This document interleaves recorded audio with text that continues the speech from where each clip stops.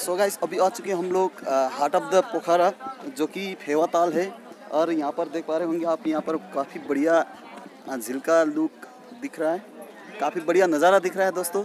ये जो है पोखरा है और ये जो फेवा ताल है, फेवा लेक है, काफ़ी बढ़िया दिखाई दे रहा है। यहाँ पर बोटिंग फैसिलिटी अवेलेबल है। यहाँ पर इतना बड़ा लेक है कि काफ़ी कोई इंजॉय कर सकता है, बोटिंग का मज़ा ले सकता है। तो देखिए मैं थोड़ी देर बाद में बोटिंग भी आप लोग को करके दिखाऊंगा, तब तक आप लोग ये नज़ारा का मज़ा लीजिए।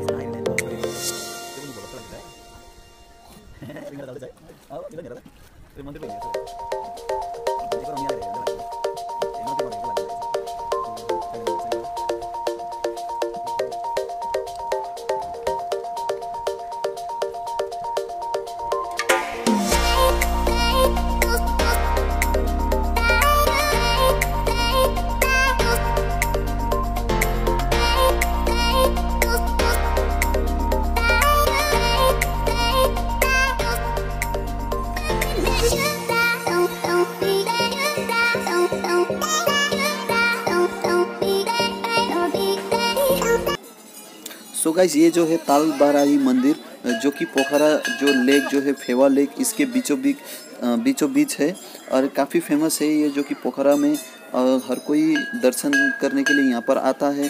तो दोस्तों आप भी जब भी पोखरा आइए तब ये मंदिर दर्शन करके जाइए।